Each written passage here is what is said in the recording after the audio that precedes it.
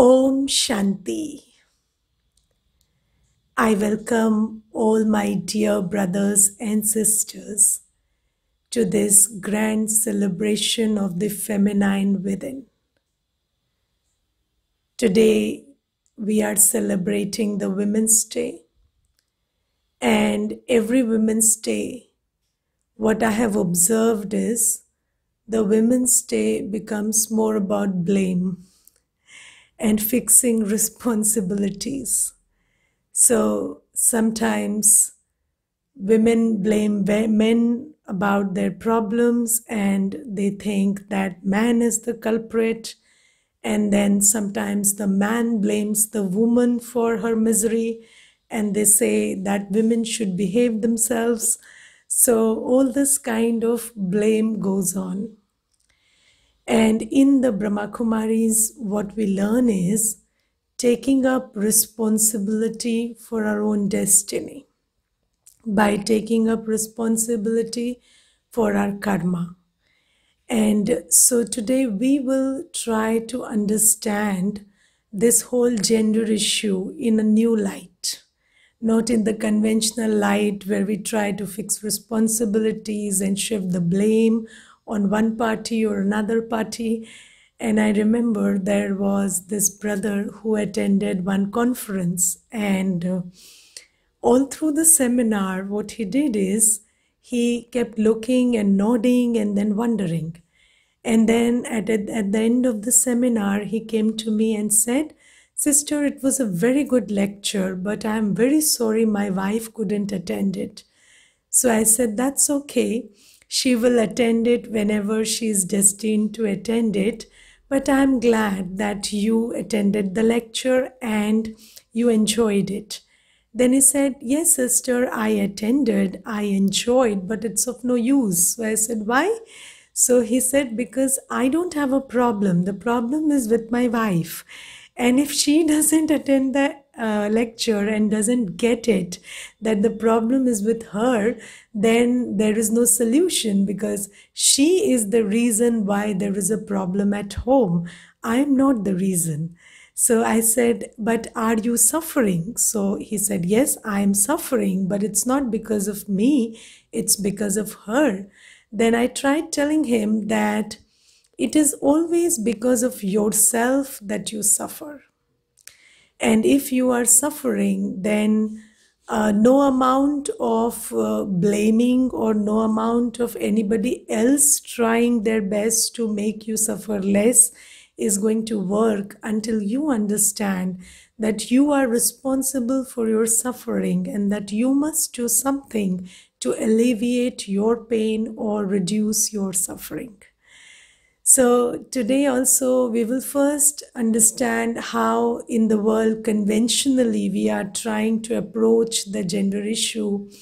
So what we are trying to do is we are trying to approach it through role reversal. So there is a perception that women are at the receiving end and then they are the weaker sex and they are vulnerable, and then men are powerful and they need to protect women, and then they need to stop the aggression and they need to do something about alleviating the pain of women.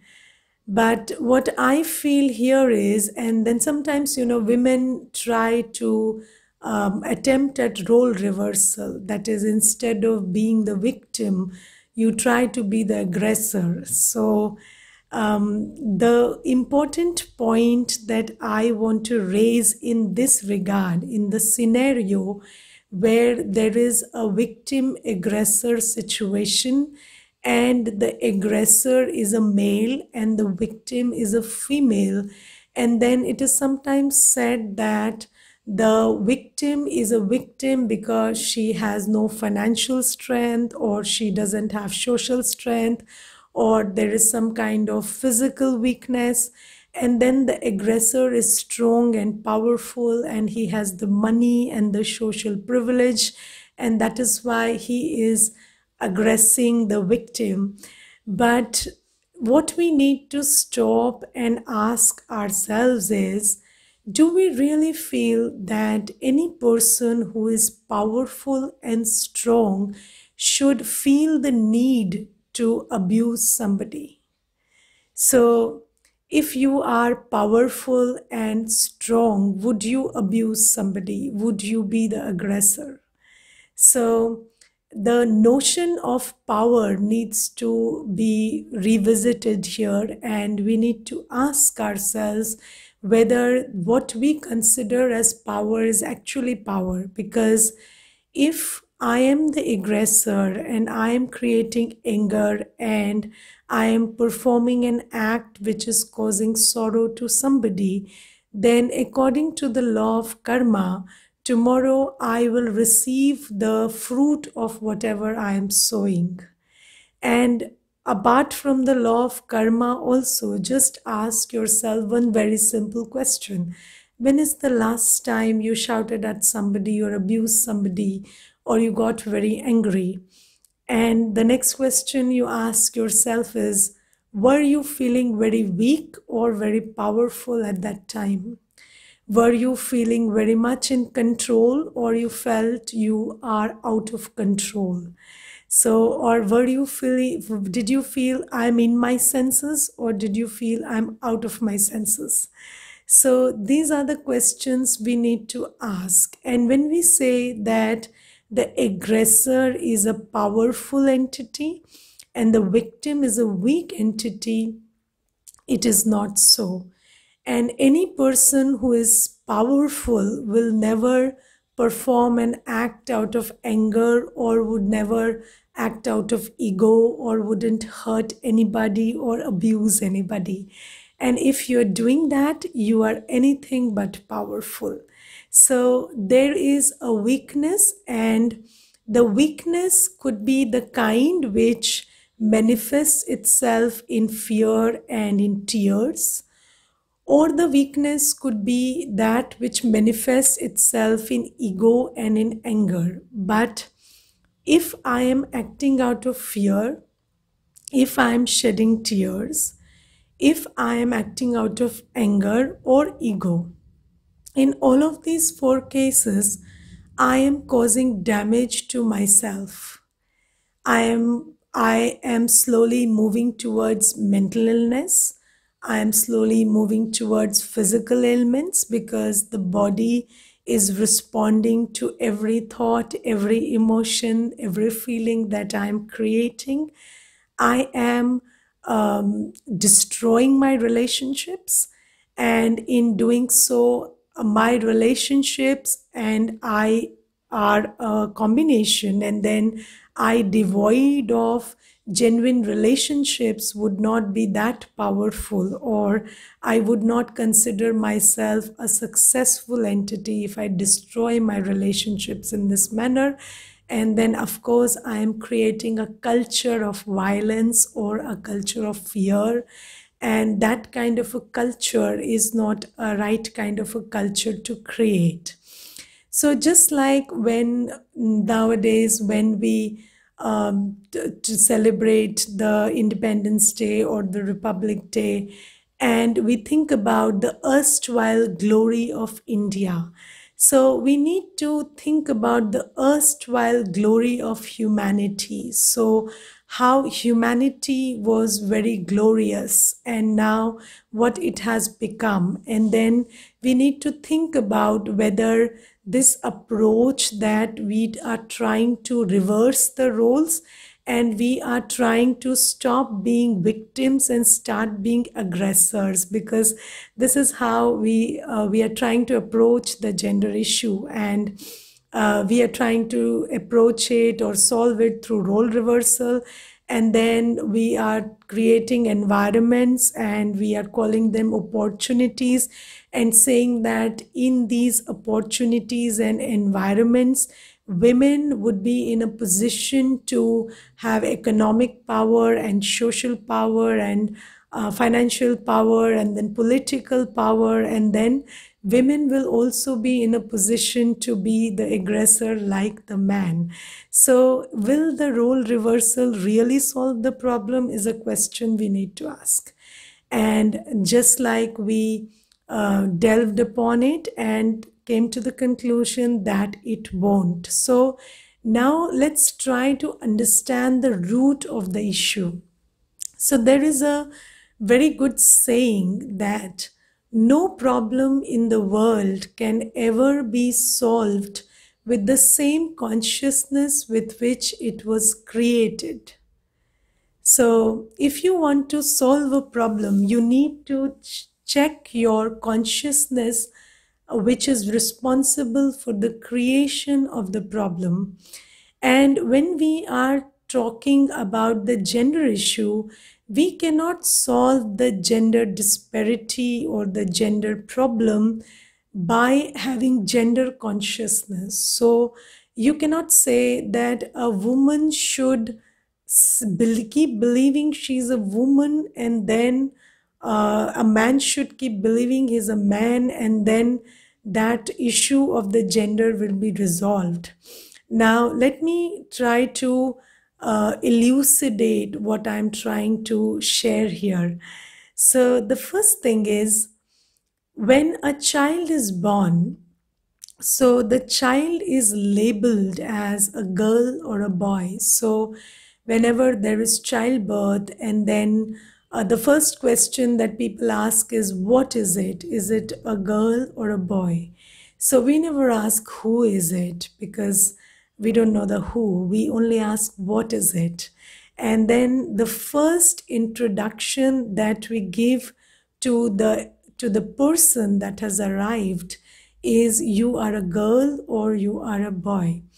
And then according to the gender, we there is a perception. So we have a consciousness that this is a girl or a boy, and then that consciousness is manifested in our attitude and perception.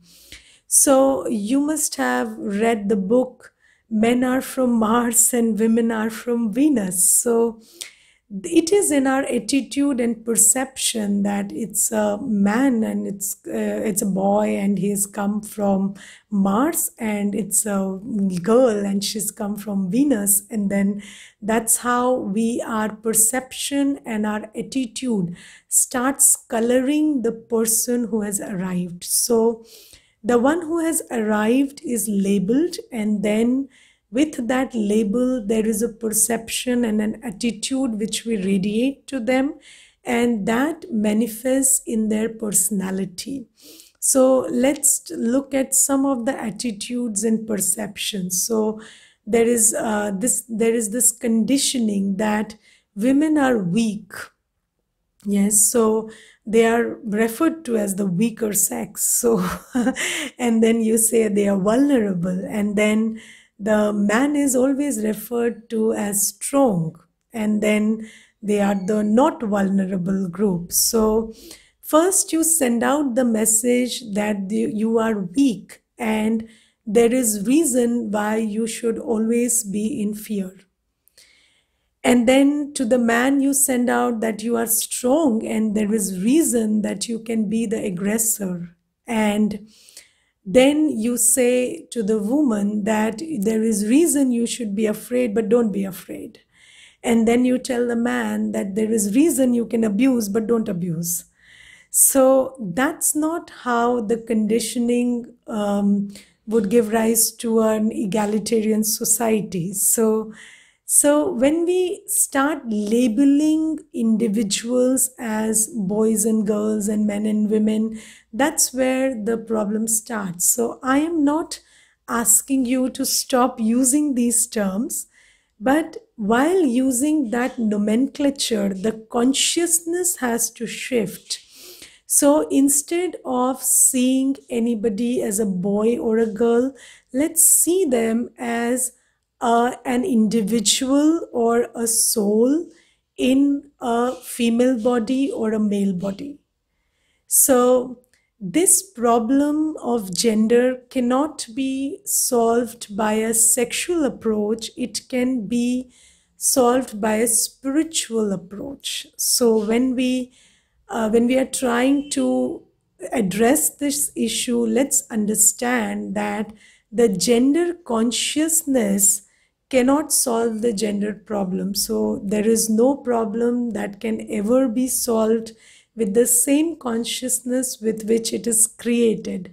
So gender consciousness is responsible for the gender issue. So if in the first place you start seeing somebody as weak and sending out the message that you are weak, and then you start determining how much she should eat because there is a certain type of body that she has entitled to, and then the strength and the physical dynamism is not what you expect from a girl, so she is expected to look frail and feeble, and the boy is expected to be strong and muscular, and then you say she's weak. So is she weak or is she made weak?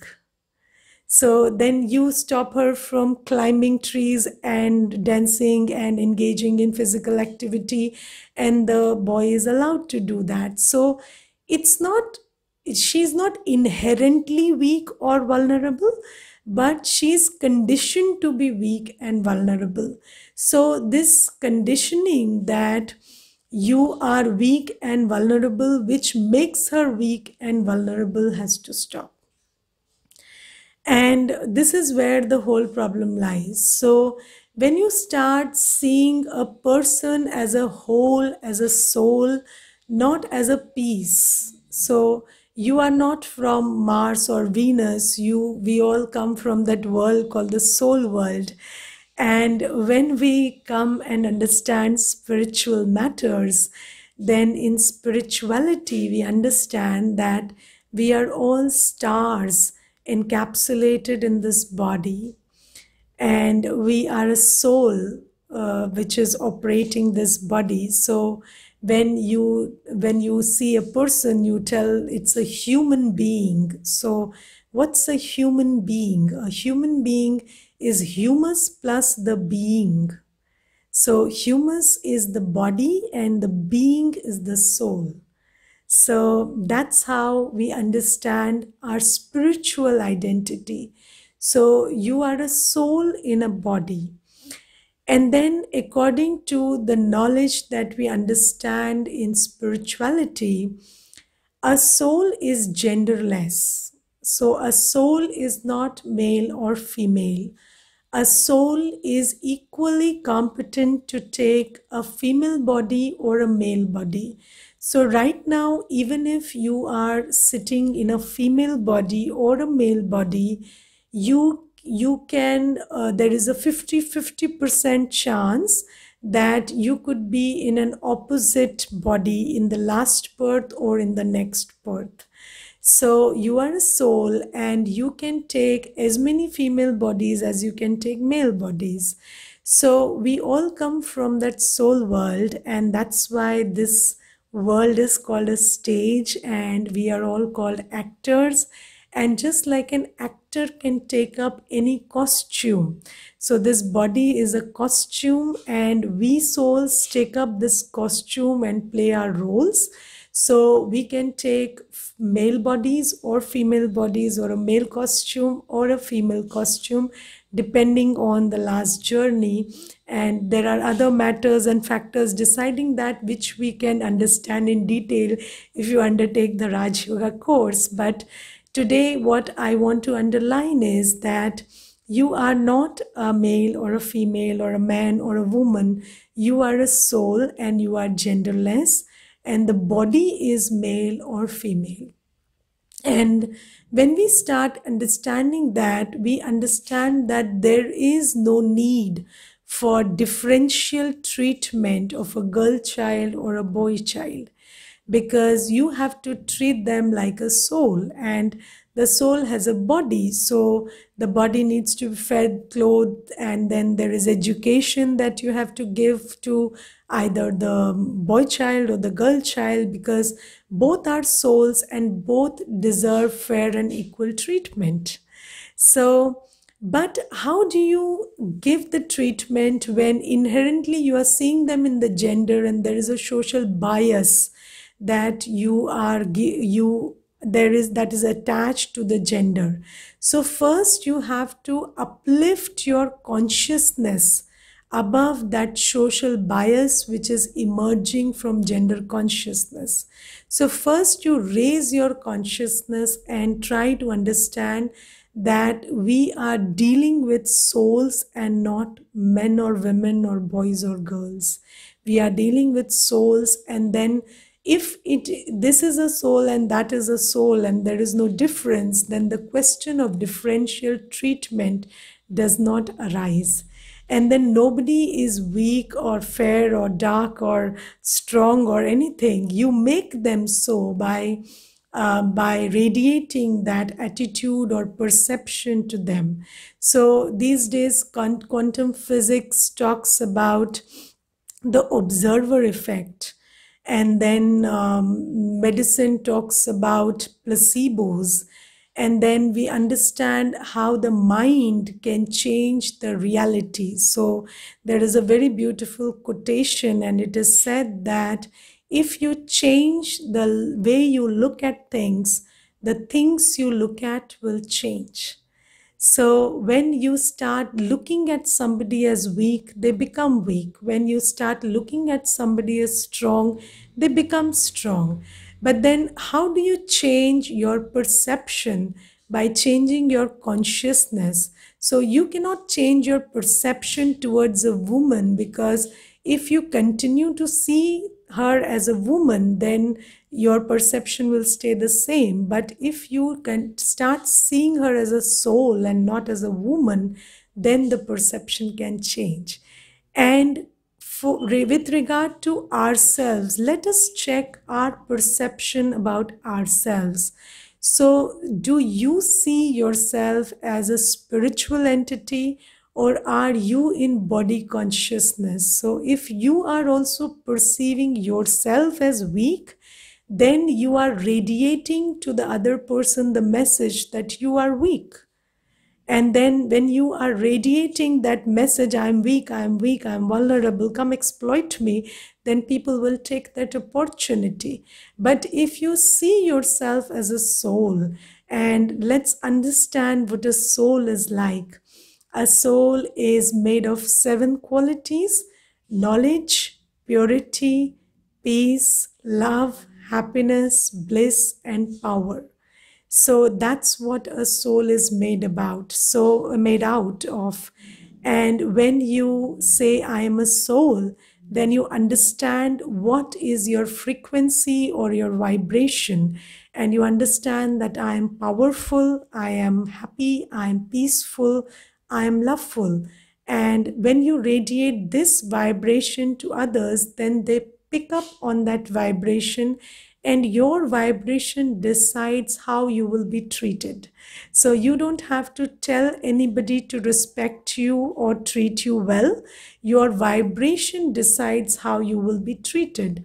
And towards the man also, if the man reeks of ego or anger, then the woman feels threatened, or the man is sending the signal, oh, I might abuse you, and there is a discord in the energy, and then the right message is not reaching. But if the soul in the male body also understands, I am a soul, and then they radiate the energy of love, purity, peace, and power, then no man will be suspected upon, and no man will be labeled as an aggressor or an abuser. So we are living in an age where soft power is being discussed in the political spheres. And we are talking about the power of spirituality and values and culture. And we understand that this world needs power. So we are all weak these days, and we are trying to cover our weakness with the veils of anger and ego. But basically, what we need to do is do away with the veils and go strong. So just like I talked about earlier, that a soul in a male body is not necessarily strong, and it's not out of strength that they get angry or egoistic. It's because of weakness. And when you are strong enough, then you would not mind being loveful and accepting and respectful and happy and blissful, and you would not have to tell anybody or signal anybody that please be scared of me or stay away from me or I might hurt you, because you are not vulnerable. So it is the vulnerable who send out these kind of signals. So it is not strength that makes us abusive, it is weakness that makes us abusive. So when we start seeing ourselves as soul, and as a soul, and as powerful, peaceful, loveful, happy, blissful, then we are all in our own personal power, and then we behave ourselves, and then we don't need to tell other people to behave themselves. So, just like when a person has a wound, then what they do is they tie a bandage around it, and they want that bandage to be so visible that other people understand that they need to be careful around you. So anger and ego is like that bandage, and a weak soul ties that bandage on itself, and then you move signaling that stay away from me, I might hurt you, or basically it is I might get hurt, but then you send out the signal I might hurt you, and so people stay away, because if they came near and they rubbed you in the wrong places, then you will get hurt. So this is what we are signaling to the world, and why we are trying to threaten each other, or we are trying to send out the signal of stay away from me, or I'm dangerous, or I'm an angry person, or I might get irritated, or you might rub me the wrong way, is because if they did whatever they like to do, then we would get very hurt, or we would not have the power of tolerance to tolerate it. So it's not that souls in male bodies are strong and female bodies they are weak. No, both of us are weak, because souls as it is are running on empty right now, because we have performed a long journey. And just like you see, everything in nature is depleted these days. All the five elements are depleted these days because of the law of entropy. Similarly, the souls in human bodies are also depleted, because we have also taken many births, and any energy in motion depletes itself. So we have also performed a long journey, taken birth after birth after birth, and that's why we have depleted ourselves. So now, in understanding the soul, the topic is celebrating the feminine within. So first thing, understanding that I am a soul. And then the second thing that we need to understand today is a soul is a balance of male and female energy.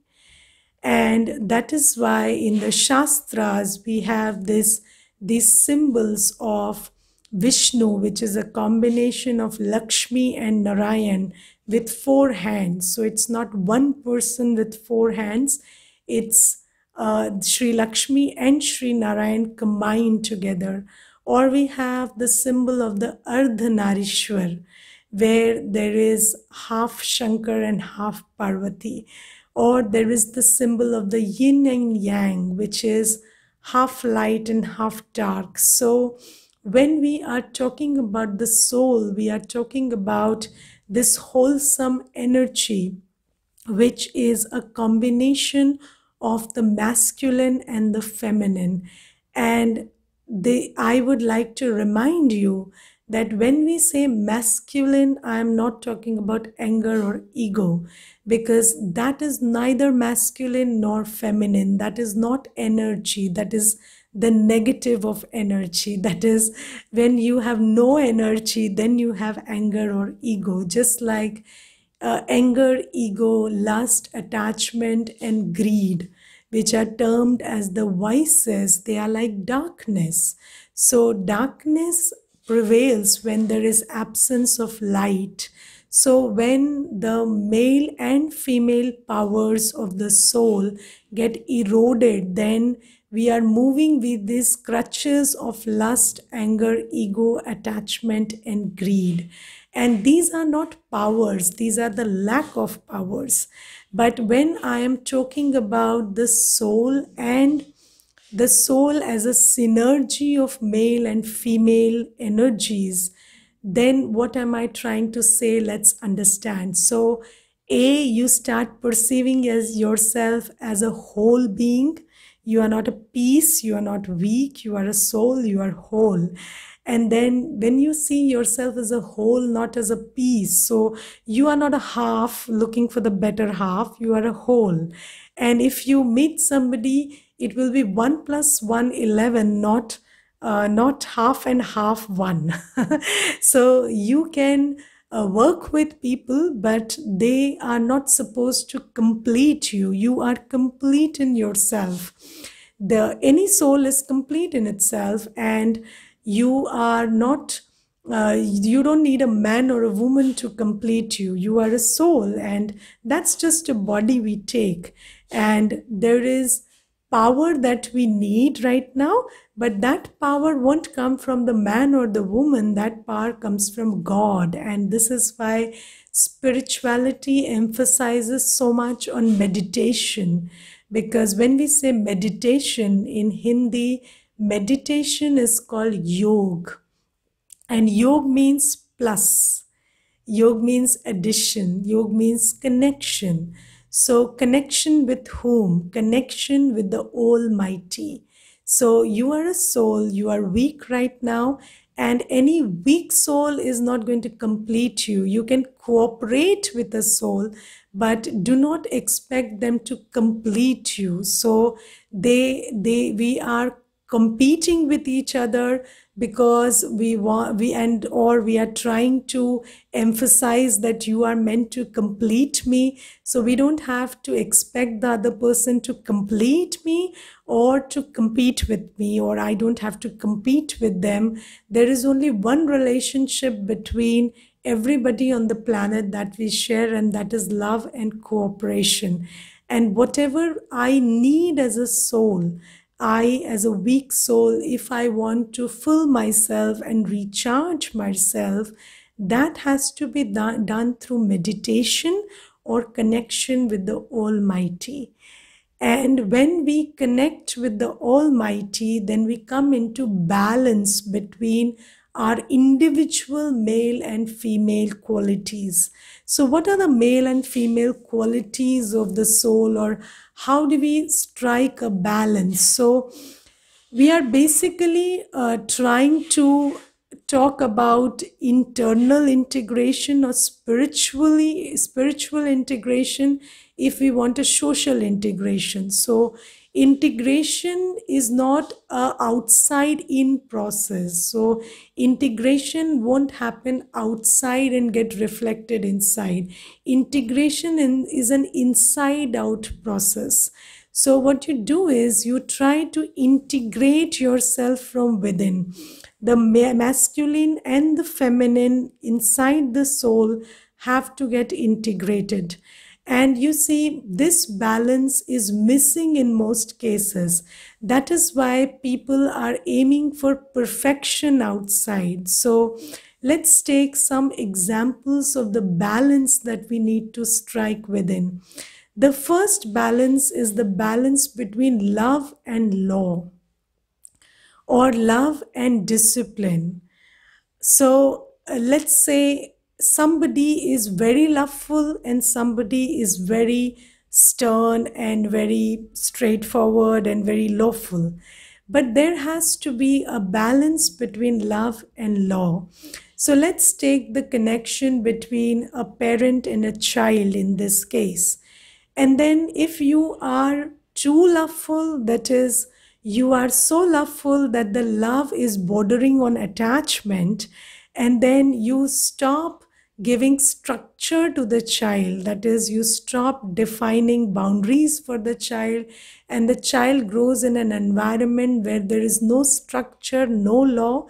Then you are doing more harm than good to the child. And this is what we are seeing these days. So, what is happening is, in the world, we are raising children in such a manner that they have very low adversity quotient, because we have raised them in an environment of unconditional love and a total acceptance, which is stemming from attachment and our own weakness to tolerate any pain that the child undergoes. And then we forget to provide the structure to the child where they learn to build resilience and tolerance. And when they have to go out into the world and face challenges, then they fail badly. And that is why in the last 1 year, there was a lot of talk that AQ is the new quotient, new important quotient. And earlier, people talked about intelligence quotient and emotional quotient and spiritual quotient. But these days, people are talking about adversity quotient. So, how do you build the adversity quotient? By extending to the other person a combination of love and law. So there has to be acceptance, there has to be respect, there has to be understanding and care and belonging, which are aspects of love. But there has to be discipline and law also, because a child needs a structure to grow. And in the absence of this synergy, this combination of the masculine and the feminine energy of law and love, what happens is the growth is lopsided. And then you see, if I do not have a combination, or if I am not a full soul, what happens is, if I have only love, then I confine my role to one area where only lovefulness will do, and I try to go to the extreme in that area. Or if I am a very lawful person, then and I don't have any love, then I go and explore the extremes of those areas which require only law and not love. But then, even when people reach the pinnacle of success in the areas that they are good at, they often complain that they are not happy, or they do not feel accomplished, or they do not feel that they have achieved a lot, or they do not feel they are successful. Because any success which is based on one aspect taken to the extreme and achieved perfection, and the other aspect totally neglected, will not give a fulfilled life. So, the first combination is the combination of love and law. Here we are talking about masculine and feminine synergy within the self. So, I am a soul and I have to achieve that synergy within myself. So, the balance between love and law within myself. So, I have to radiate the energy of love to everyone, because love connects. And when you want to connect with the soul, with nature, with and the environment, with the trees, plants, with work, with anything, you need energy. And that energy of love connects you to the world around you and also connects you to yourself. But then you need law also. So you also need to understand where to draw the line and where to put your foot down, or where you need to devise a structure and not become a doormat, or not start taking anybody else for granted, or not making them not becoming a parasite, and not making them somebody you are parasiting upon. So these things have to be taken into consideration. Then I will talk only about some balances today, but there are lots of them. So the second balance today I will talk about is the balance between self-esteem and regard for others. So there has to be balance between respecting others and having self-esteem. So when I say self-esteem, It's not about that self esteem which the ego is often shrouded as. So sometimes we say, my self esteem was hurt, but self esteem can never be hurt because self esteem is your esteem for yourself, and nobody has the power to hurt that. So, what is self esteem? Knowing yourself as a respectable, as a valuable, as a worthy, as a powerful, and as a loving being. So you should know your worth. And whenever you are dealing with the world, then be situated in your self worth. So if anybody doesn't see you as you are, you don't stop seeing yourself as you are. So you know who you are and you see yourself as you are, come what may.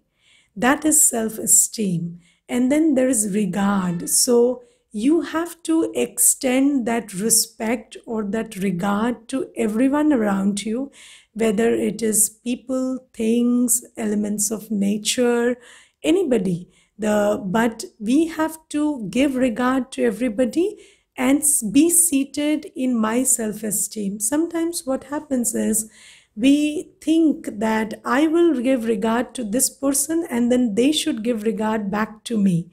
But if you give regard and then you sit like a beggar and keep waiting that they should give you regard in return and they decide not to, then you feel hurt. So, first give regard to yourself, be full of self worth, self value, and self esteem, and then extend regard to others. And even if it is not reciprocated, doesn't matter. You are a giver of regard, that's your nature. So, give regard while staying in self esteem. Give help but stay in self help. So not give help and be a beggar of help. You can either be a beggar or a giver, you can't be both. But these days we act like being givers, but actually we are beggars behind that, and then no sooner than we give we start expecting. So this is the second thing about self esteem and regard. And the third balance is of humility and authority. So one has to have a balance between humility and authority. Humility doesn't mean that you are a doormat and people can walk over you. So you have your authority, that is, you know who you are and you know how to treat yourself well. And when you are in that space or in that stage of authority, then you radiate the vibration that you are valuable and that you are in a position of authority. And that authority need not be given to you by other people, or it may not be a thing about the position you hold, or it may not be about the role you have been assigned. It is an authority that you are the child of God. And as a child of God, as a knower and practitioner of spirituality, you are a spiritual authority.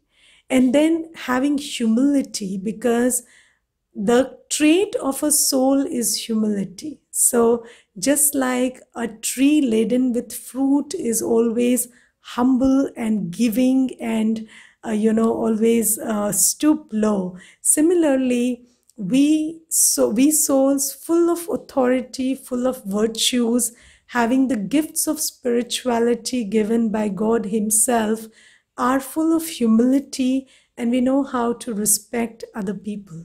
So that is the balance between authority and humility. So these are the balances between masculine and female, feminine energy within the soul. Then the fourth one I would like to take up is the balance between contentment and ambition. So you are a soul and you are on the stage. So in the beginning of the session, I mentioned that we come from that home called the soul world, and this is a stage and we are actors. So we are on the stage and we need to act. So an actor has to act. Without acting, that is not an actor. So you are a soul with a role.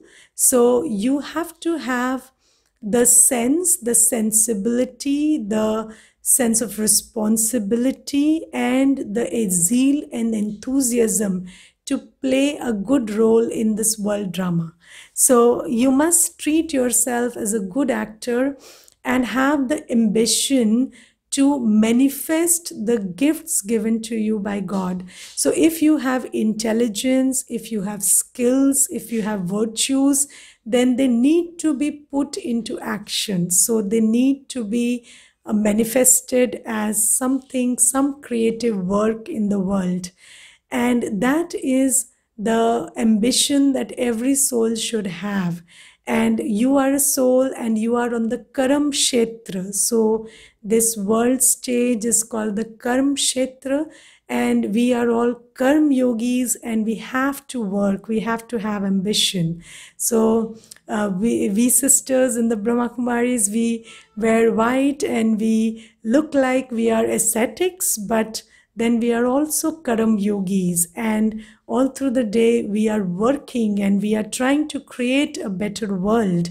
So every soul needs to have regard for their endowments as spiritual energies, and then using those endowments in creating a better world is the ambition that everybody should have, and they should contribute as much as they can and in the manner they can.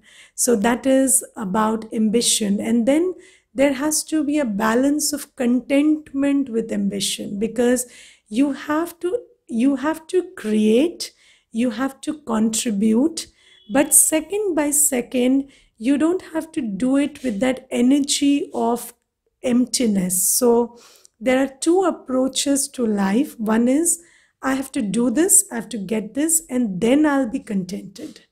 And the second thing is, second by second, I have to be anchored in my personal virtue of contentment. So every soul is by design a contented soul, and virtue, contentment is a virtue that every soul is born with. So let me just be mindful of my virtue of contentment while treading the path of ambition. So this is the balance between the feminine and the masculine energy inside the soul. And then there is a fifth balance that I would talk about, and that is the balance between acceptance and effort. So, there are people who come up and ask me whether everything is predestined or whether there is free will. So what I say is that there is free will, but the free will is not very free. So there is a combination of acceptance and effort that has to work. So let's say that you are in a place and then there is water available, so you have to go and make effort to drink that water, and you have to also have acceptance about the kind of water that is available. So maybe that place you are in is a little it has a little more mineral content in the water, so you have to have acceptance also and effort also. So whatever is possible has to be achieved through effort, but the impossible has to be accepted. So in every setting there will be some things that are possible and some things that are not possible, and the not possible has to be accepted and the possible has to be made effort to achieved. So there is a very beautiful saying. There is this prayer in a religion, and that prayer says, God, please grant me the serenity to accept that which I cannot change, the courage to change that which I can, and the wisdom to know the difference. So wisdom means knowing what you can change and what you can't change. And whatever can be achieved needs effort, because there is nothing that can be achieved without effort. And then there will always be some things which cannot be achieved or changed, and those have to be accepted. So this is what we mean by the balance between male and female energies inside the soul.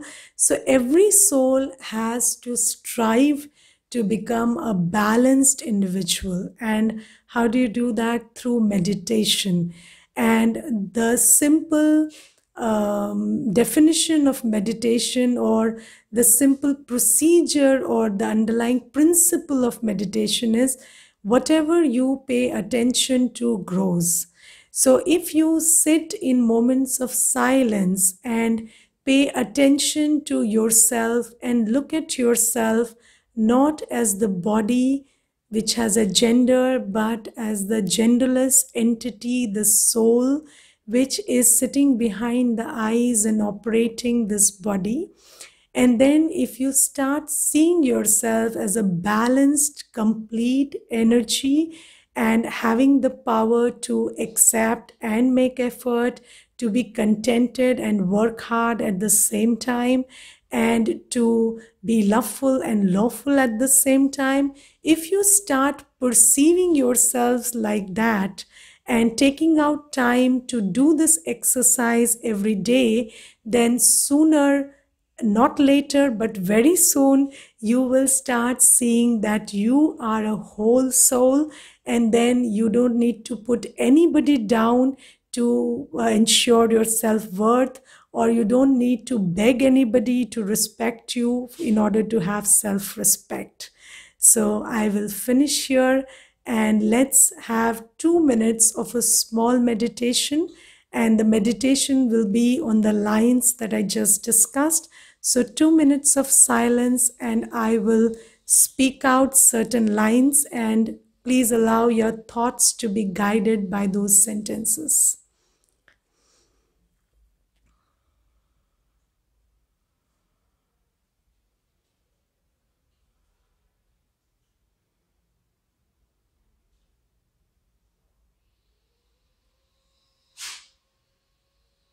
Sit very still and quiet.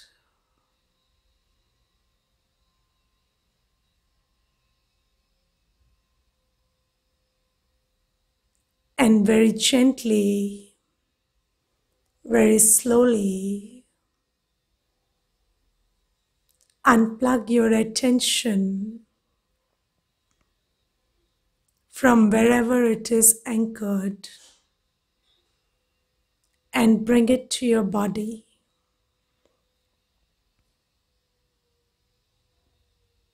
Become aware of the body sitting on the chair.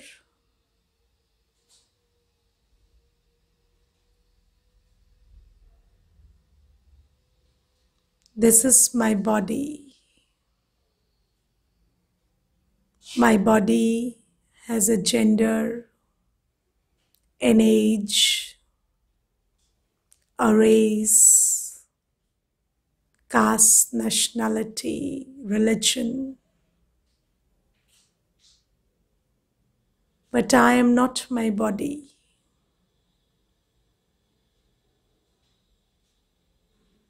Very slowly move your attention upwards in the body.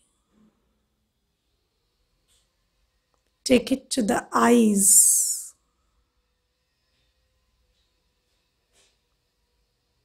And let it pierce through the center of the eye. Reach that place behind the eyes where you, the soul, sit.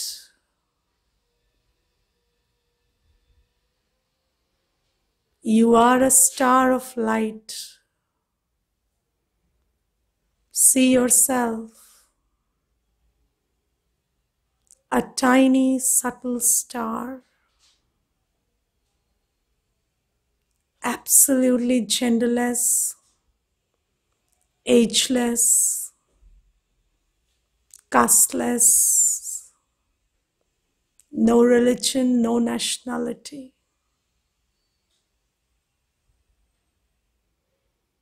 You're pure light, the light of power and peace.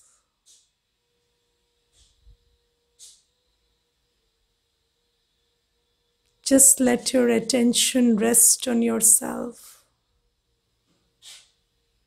Look at yourself as a being of power and peace. Continue to do so as long as you can.